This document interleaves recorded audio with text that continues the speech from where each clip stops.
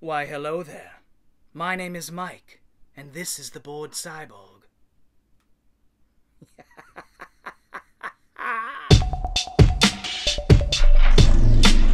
Welcome back to yet another episode. Today I'm doing something a little different since I had a long weekend, since my hours have been cut because of the world being on fire.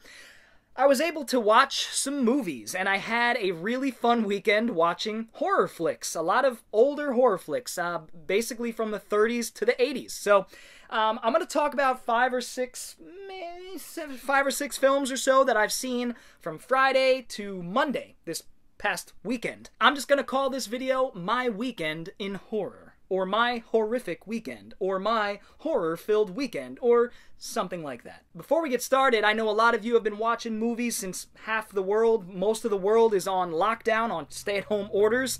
So feel free to leave down in the comments below what you guys have been watching, maybe your favorite film of the last couple weeks that you've seen. I'd love to get a little discussion rolling, as per usual. The first film I watched to sort of kick off my weekend was from 1985. It's Ruggero Deodato's Cut and Run. Ruggero Deodato you would know from Cannibal Holocaust, most famously. And Cut and Run is a better film, hands down, no question about it.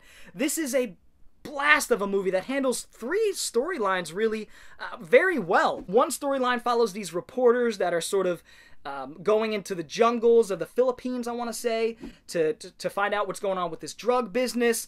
Another story follows this the head of the news company, or one of the bosses or whatever. His son has been working with these cartels, so they're trying to find his son and bring him back home. And then there's this other, I guess it's not much of a story, but this like hit squad that's led by Michael Berryman with a big ass machete that are taking out these cartels and working with the main villain, Richard. Oh, he's from Invasion USA. He's always plays a good villain. Really rough-looking face. Richard something. Richard Lynch. Got it. But yeah, Cut and Run is just a blast of a movie. Nice and violent. Really, really well-made Italian action, horror, crime film with some really fun performances. Lisa Blount is actually in this. Some of you may know her. She's been in a lot of horror stuff. I know her from Dead and Buried as the nurse, the deadly nurse. Great 80s synth Italian score, as you'd come to expect from 80s Italian films. And like I said, it just balances a whole bunch of genres and stories really well and delivers the goods. It is a fun movie through and through that is Cut and Run. The next one I watched, I actually went back to the 40s. I was getting that itch for some classic horror, and this is from 43, I want to say. Yep, 43.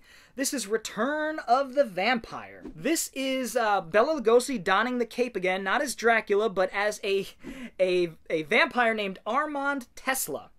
Who is put to rest, I'll say, by our lead characters in the beginning, or a couple characters in the beginning.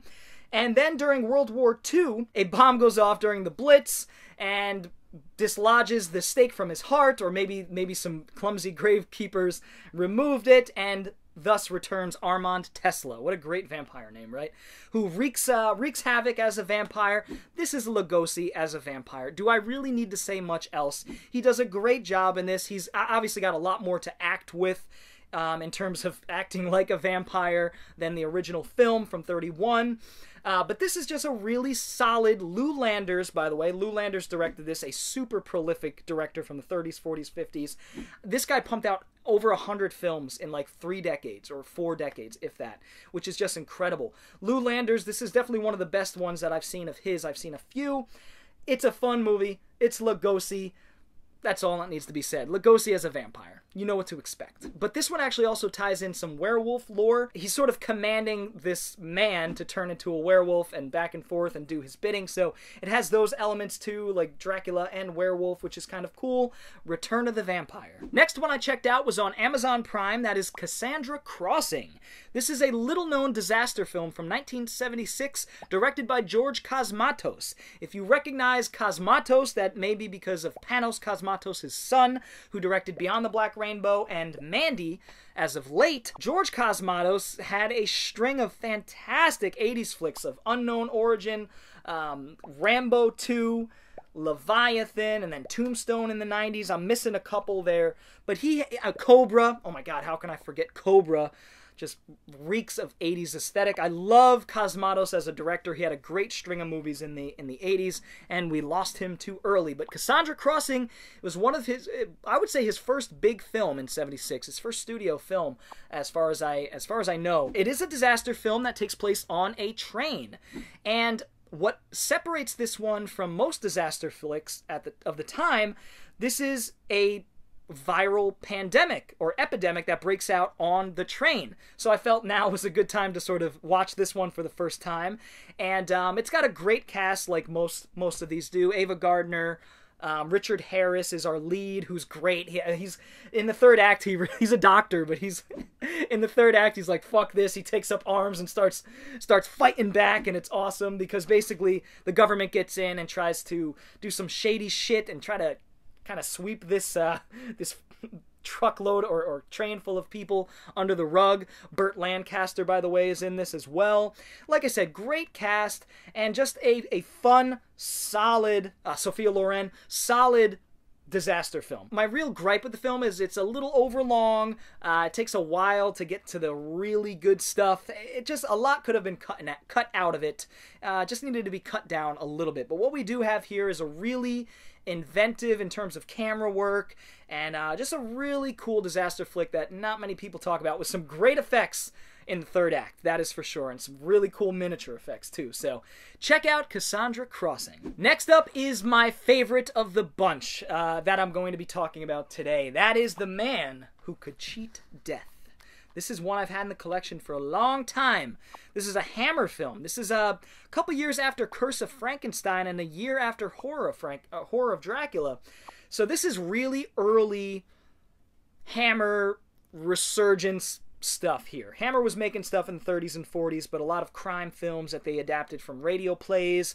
And then, of course, in the late 50s, or the mid-50s, they'd bring us Quatermass Experiment. And, of course, The Man Who Could Cheat Death is sort of an amalgam of Dracula, Dr. Jekyll and Mr. Hyde, Dorian Gray, Jack the Ripper, just all these Victorian-era ideas, story ideas, horror ideas, really. I love this film. Directed by Terence Fisher, none other than the guy who directed tons of films for Hammer and really kicked them off with Horror of Dracula and Curse of Frankenstein. He directed both of those. The Man Who Could Cheat Death is fantastic. It stars Anton Diffring, who is a doctor who yearns to live forever. Of course, we've heard this sort of story, but the way this one is told, it really does grab from a whole bunch of different sources and sort of makes its own thing, and it makes it feel fresh. And the performances alone, honestly, guys, this is a slower movie. But that in no way takes away from how brilliantly acted and written and staged this movie is. It's a slow burn of a film with a lot of dialogue, but the dialogue is engaging, and it keeps you on the edge of your seat. By the way, the other lead in this is Christopher Lee, a young, dashing Christopher Lee in a speaking role who really, really gets to shine. And an older doctor, too, and I forget, I don't know his name. He didn't act in much, but he was excellent too. Him and Diffring going back and forth is just fantastic. Hazel Court is in this, another British horror sort of legend. If you haven't seen The Man Who Could Cheat Death, definitely check it out. Great effects, great makeup, superior acting, set design. That is really what carries this film. A lot of dialogue, but goddamn is it interesting. So many great lines of dialogue. I love this movie, The Man Who Could Cheat Death. It quickly became one of my favorite Fisher films, one of my favorite Hammer films. Love this movie. And we go from my favorite that I'll be talking about today to my least favorite. That is sadly a Lucio Fulci film from 1982. Can you guess it? Some of you probably got it right. Manhattan Baby. Manhattan Baby is... damn, it starts so good. This film, from what I understand, it was supposed to be Fulcio and his producer, D something, his producer's biggest film in terms of budget. He was given Fulci like full reign on this one, all the money he needed to do this sort of Egyptian and New York co-production. A lot of this film is, or at least a lot of the first act is shot in Egypt, and it's phenomenal. I mean, Fulci shoots Egypt wonderfully, as you can imagine, and it just looks great. I was like, is this really Egypt? And then there was the shots that I was like, this is definitely fucking Egypt. And they're in catacombs and things like that. Some of that may have been a set, but who knows? It looks legit. It's awesome. And then we get to Manhattan, which is Manhattan, but there's really not many, like, establishing shots to really make it feel like New York. We get a Poltergeist kind of ripoff here, and it's just not intriguing and not very fun. And we get one decent gore scene towards the end, which definitely helps the film quite a bit. But what I was getting at with the budget of this film, the producer, this was the last time the producer and Fulci worked together. They worked on The Beyond and Zombie and all the big Fulci films, his trilogy, his Gates of Hell trilogy. The producer just halfway through the production just slashed Fulci's budget. Some say 2/3, some say half, which is incredible. So even if it was a quarter of the budget, that's still a big hit. And I could tell that Fulci's his vision definitely took a hit because of the budget decrease. And that seems pretty fucked up to do after such a good relationship they had. So the film really struggles. It no memorable characters, no characters you root for. Fulci always has an obsession with eyes. You know, he's always zooming in on the eyes and poking things into eyes, but this film has too many shots of fucking eyes. Despite it being one of the main themes of the movie, you know, the sort of the Eye of Horus sort of thing. It's just not a good one. It's probably my least favorite Fulci film. New York Ripper, I think, is a little bit better than... New York Ripper is a better film than this. I just don't like New York Ripper too much, but Manhattan Baby is kind of a mess. Watch it for the Egyptian scenes. Watch it for some of these special effects. I wish it was better. That is Manhattan Baby. And last but certainly not least, in fact, my second favorite, I finally got around to watching another Invisible Man movie. That is Invisible Man Returns. This was the first time watching it, and I fucking loved it. Not as much as the original Invisible Man, but goddamn, what a great sequel that nobody really talks about, The Invisible Man Returns. It's excellent. And guess who our Invisible Man is? Vincent fucking Price. This was really Vincent Price's... This was his big break. He didn't really get into his horror big break until William Castle in the mid to late 50s with House on Haunted Hill. He gets to play a character that we don't see until the last minute of the film. But he is there in the last minute of the film. We get to hear his voice. It's all physical. It's a very physical performance, very vocal performance, and it's excellent. He does phenomenal, and of course he does. It's Vincent fucking Price. He was like 28 doing this, which makes me feel old, but such a great movie. The effects are ramped up. These were always, you know, Universal's really their special effects showcase, you know, what they could do with Invisible Man, and even Invisible Man Returns, some great effects, some things that I'm just like, how did they do that? You know, it's excellent stuff. No Claude Rains, but Vincent Price steps into the shoes of Claude Rains perfectly, plays a man who is wrongfully accused of the death of his brother. From the original films, Claude Rains' character Griffin, his brother or cousin or something is working to break Vincent Price's character out of prison by giving him this invisible formula that makes him invisible, obviously, and easy to escape. And as time goes on, it's sort of the same thing. It's cool because we see Vincent Price's character going mad because of the invisibility. When the Invisible Man starts up, 33 Invisible Man, he's already mad. It picks up, and the Dr. Griffin has already lost his mind, and he progressively gets more and more dangerous and volatile. But in Invisible Man Returns, we see Vincent Price's transition from a normal guy that is accused of a murder he didn't commit, and seeing him transform and utilize the power of being invisible, you know, sort of the power of a god.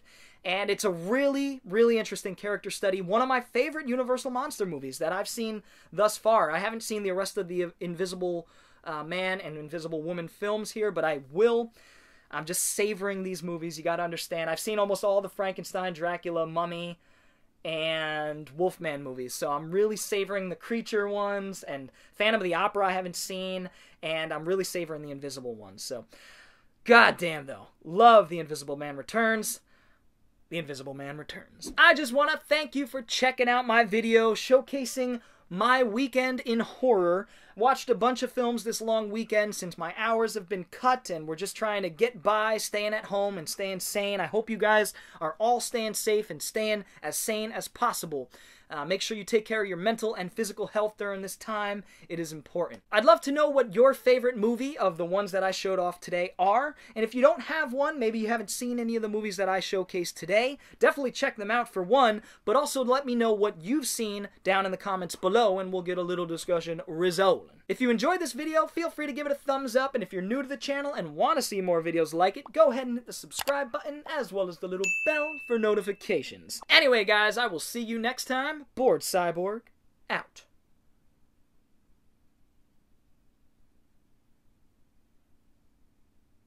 I can't lose.